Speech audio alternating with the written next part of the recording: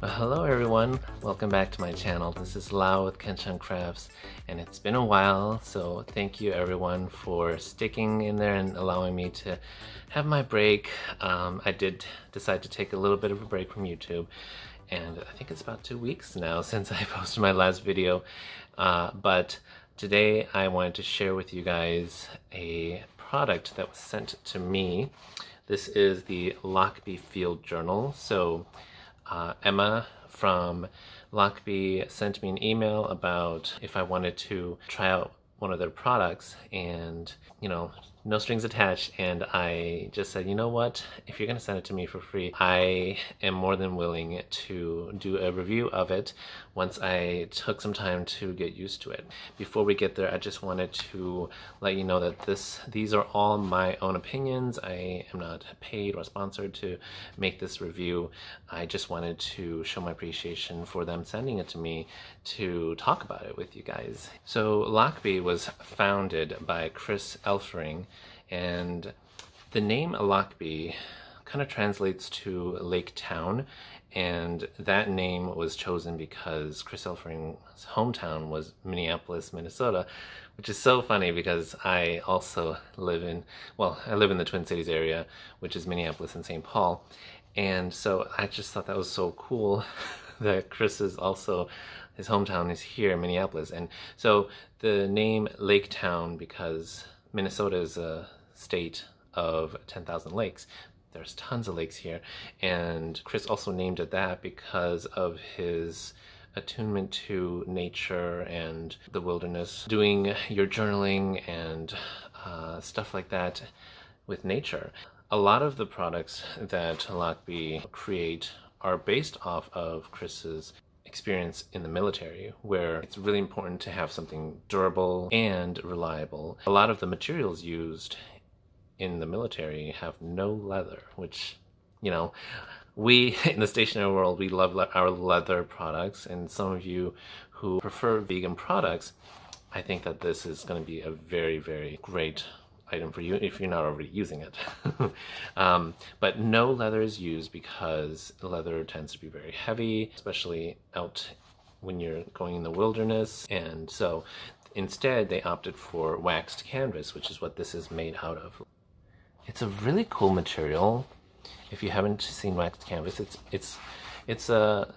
if you've seen canvas itself, it's also very nice and soft, but got some interesting texture to it. Waxed canvas is light, it is durable, it is everything that is good for bringing with you on your travels outside of the home.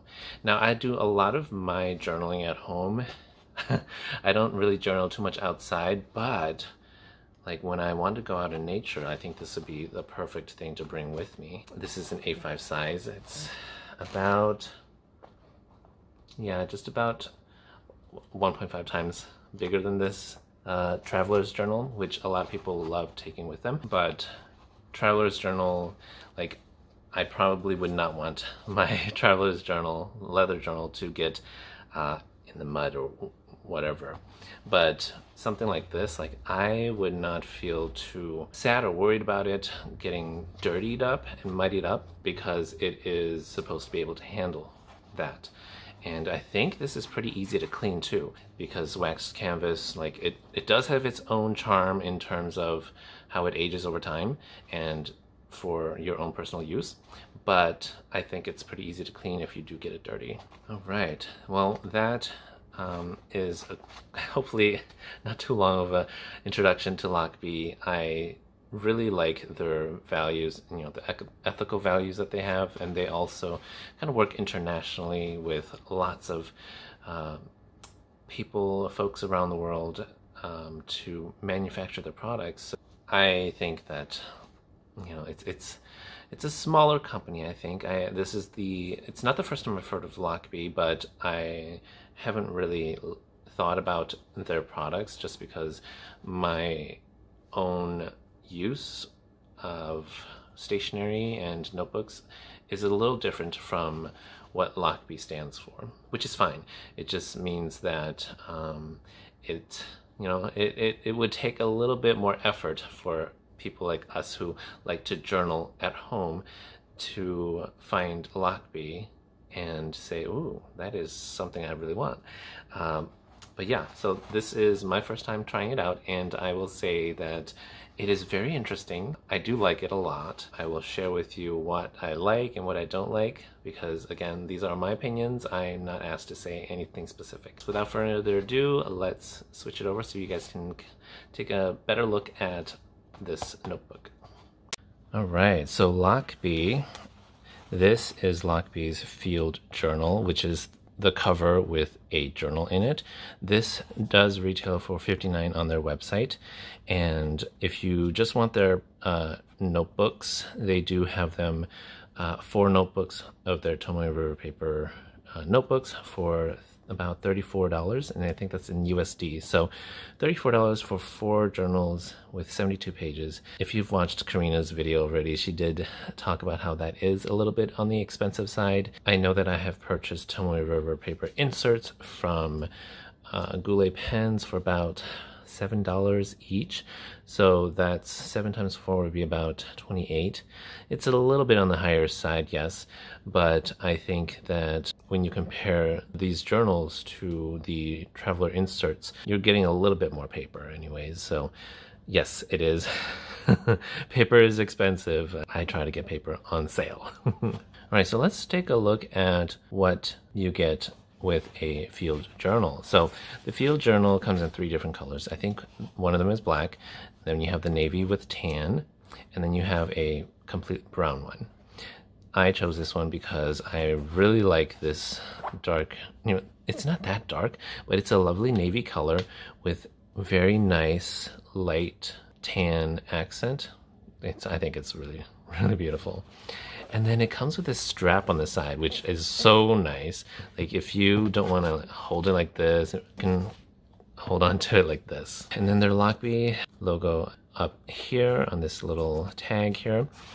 And then you get this interesting clasp here, which is it's actually very easy to just put in and remove. But you kind of have to get used to it a little bit, okay?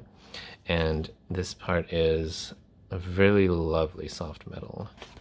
And then on the back, you have this strap here, which allows you to be able to adjust how tightly you want your notebook to close, or you can like open it up a bit so that if your notebook does get a little thicker, then you have a lot more space. So this band here allows for that flexibility, which is really nice. And then you also have a little bit of a pocket here, right? It's got Velcro right there, so you can put like your stickers inside of there. I wouldn't put any pens or stuff like that with this because it's made to be sturdy and handle a lot of heavy wear, and so I would not advise like using, putting any of your fountain pens with this as you go out. Like, still bring protection for your pens, because I would not put a pen in this loop. Like an expensive fountain pen. If I were to take, say, like maybe a Kaweco Sport or a Lamy Safari, maybe a TWSBI even, I'll put those in here. Yeah, those pens I'm okay with them taking a little bit of damage. It's okay, like if they were to be scuffed a little bit. But not these pens over here. I would not take those out with me. All right, so now let's take a look inside. Once you open that, so you will find your Lochby notebook here. The Lochby uses Tomoe River paper, 68 GSM. So they use the heavier paper, which is a bit thicker, and the thicker version of the Tomoe River paper means that you will have less ghosting happening. Ghosting is where when you write with your fountain pens, you tend to see it peek through on the other side, like you can see here. Like you can see that, right? Most, like some thicker paper, you will not see any of this happening. But because Tomoe River paper is thin to begin with, 68 will still show a little bit of this bleed through, or not bleed through, ghosting, but it's a lot less than, say, 52 GSM. Now, I think these are also, the inserts I got from Goulet were also 68. Yeah, so you can still see a bit of ghosting there.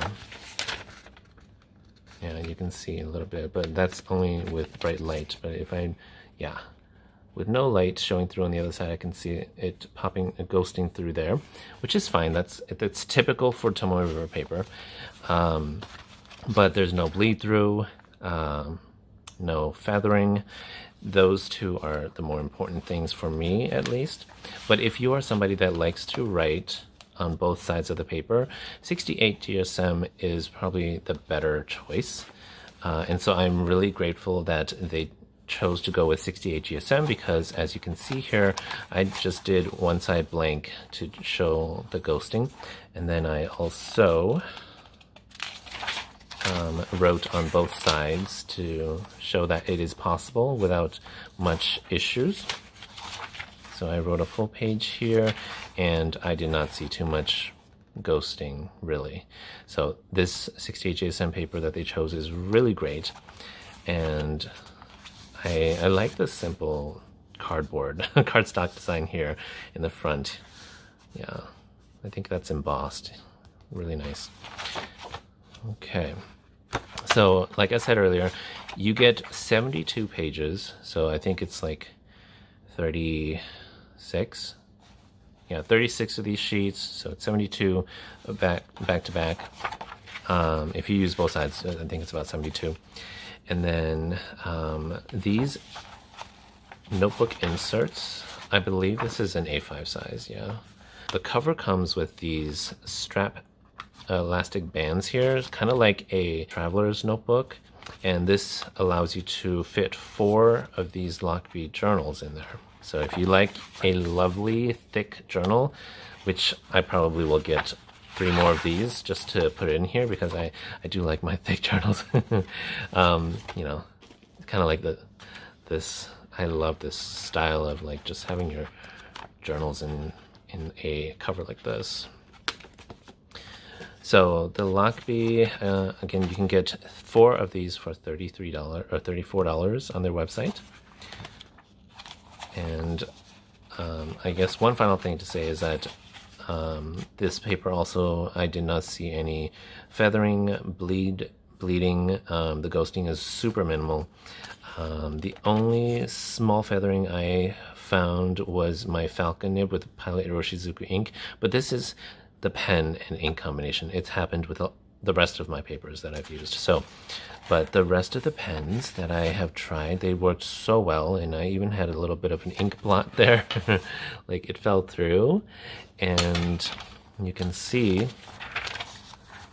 that the bleed through is minimal right there. Like, yes, you can see it, of course, but you can see this kind of situation on any paper. So I really enjoy this notebook. It is very nice. Now let's take a look at the features of this journal, of this cover. It comes with these 3 small, oh, actually these 2 are smaller. They're about the same depth. These pockets are the same depth, and this one goes all the way down, so this 3rd one is a lot deeper. And then this one up here comes with a Velcro, and I believe it goes, yeah, so it stops right there. So you have a total of 4 pockets over here, with this one being Velcro, so I believe you would put more stuff like glue tape in here, erasers, stuff that will not just easily stay put inside pockets like this. And then on this side over here, you got a larger pocket for stuff like sticker packets, ephemera that you might want to put in here. If you don't like to use the string method to put your journals in, you can also use this to just put the back cover in here, and you can use your journal like that, which I think is also very functional, especially if you have a much larger notebook. I think that a larger notebook will go perfectly in here. If you liked 4 different journals, then you can use the elastic parts here.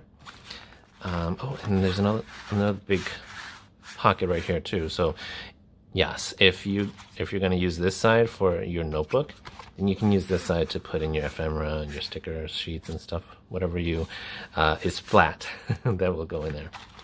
Yeah, so I really like the design here. It's very functional. It's got lots of pockets, but like it's not overdoing it. And then the inside here is a very similar shade to the tan, a little bit more olive toned, which is really nice. And it's got these really intricate like hexagonal pattern, so like a honeycomb I think of. It's really super cute. And then of course the outside is this lovely waxed canvas. The inside is a different material. I believe this is I'm not quite sure, but I'm guessing it's like a polyester type of fabric. But everything here seems to be sewn in really nicely, really well. I think the craftsmanship here is so nice. And then it comes with 2 bookmarks up here, which you can use to bookmark your pages. Yeah. So overall, I really like the design of this field journal. It is very functional. I'm sure it's very durable. As like I said earlier, I have no problems with this getting dirty or getting beat up. When I go out, and if I go out and journal in the wilderness, you know, when you go camping and stuff like that. And then I also saw that this little part here, like why was this here? But this is actually for the clasp here. Like it is a little tougher to put this in here, but you can do that so that this thing doesn't dangle when you are using it open like this. So like if you were to hold your notebook, you don't want this part to dangle and stuff like that. So you can use that right there to hold it. So they really put a lot of work into all the functions of this because, I mean, which makes a lot of sense. The ideals behind their company is functionality, sustainability, and sturdiness of their products. All right, now to the things I don't like about this. So when I wrote with the first page here, because I tend to write at home, I like a flat surface. And so when you, like maybe the first couple of pages, you're gonna have this issue, and I certainly did. But basically, if you wanna write in this cover, you're gonna find that there's a lot of grooves and bumps because of this fabric and the fact that it, you know, it's there for a practical use. But when you are writing on the left side of the notebooks, you're going to find yourself coming through all these bumps, which fountain pens do not like. Fountain pens like a very flat surface. So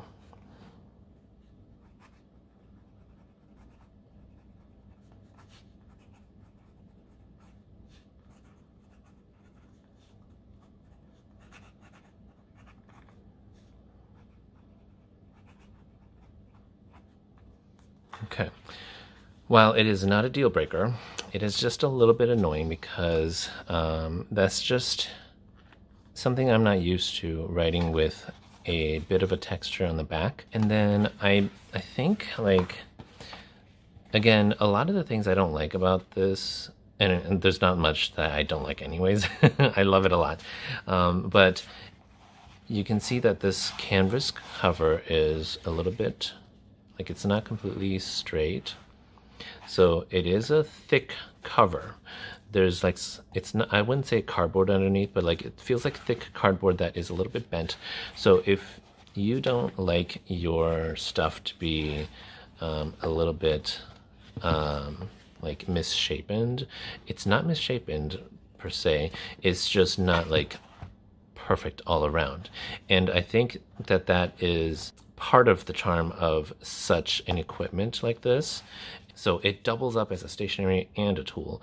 And I think that because of that situation, you're going to have to sacrifice a bit of this beauty that we're very used to in stationery. So, but other than that, I really enjoy this. Okay, well, I think that is all I have to say about my thoughts on the Lochby Field Journal. I love so much that it is something so handsome and beautiful looking, but yet just holding in my hands, I'm not afraid for it to take a hit or two.